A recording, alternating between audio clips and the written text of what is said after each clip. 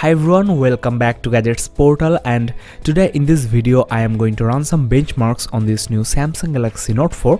I'll also compare some of the results with the new iPhone 6 here and also the Galaxy S5. Now before I start, let's quickly talk about the specs of this new Note 4. Beyond doubt, Samsung packed the best hardware in the market. Like every year, we have got two versions of Note.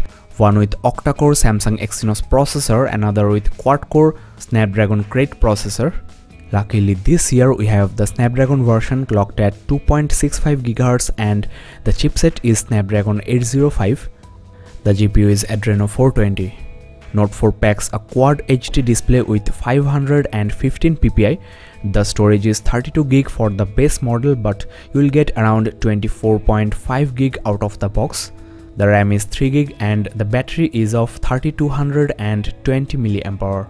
That is only 20 mAh more than its predecessor. Well, now let's get started with the benchmark, and first I'll run a cross-platform benchmark.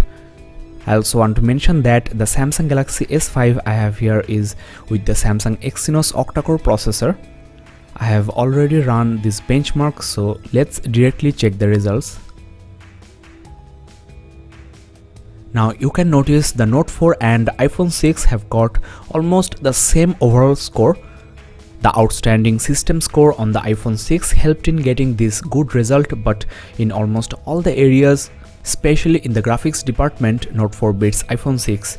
The web performance of iPhone 6 is also very good. Now if you compare the result with the 7 months old Galaxy S5, there is basically no comparison possible. Samsung significantly improved the hardware on the Note 4.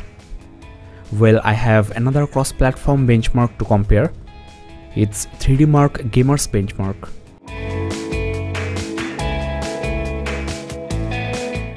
Well, among these three devices, Note 4 score is highest. It's 19,899, and let me show you the breakup. Let me also compare this side by side with the iPhone 6's result, which is 17,433. So the iPhone 6 has put up a good fight against this Galaxy Note 4.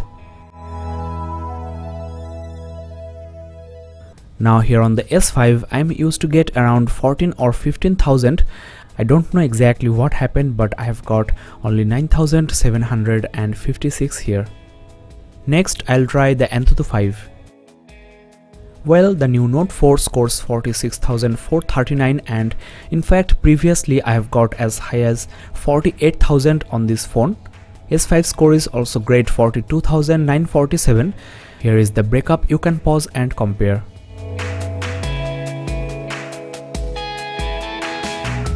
Now the NenaMark 2 score on both of these devices are almost same, and it's of course the best result you can expect.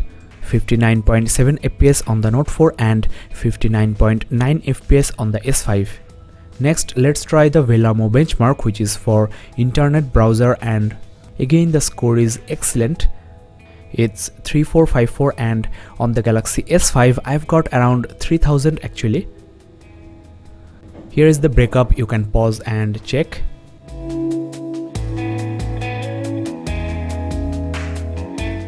If you are interested, you can also check this detailed score.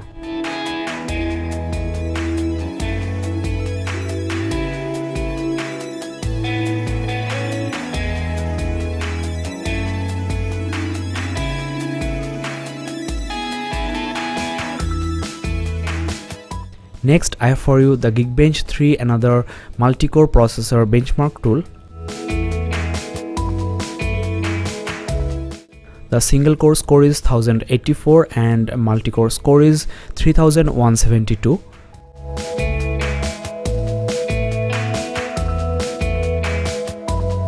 The next benchmark I am going to run is the Quadrant standard.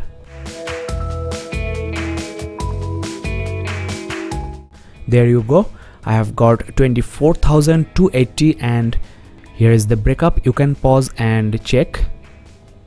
If you compare the result with the Galaxy S5s, you can see almost the same score here.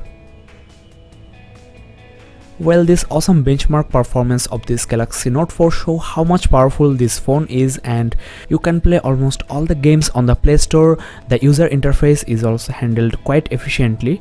Stay tuned for more in-depth reviews on this phone and don't forget to subscribe. You can check the camera samples on my Facebook page facebook.com/gadgetsportal and also on my website gadgetsportal.in. That's all for now guys, thanks for watching and keep in touch.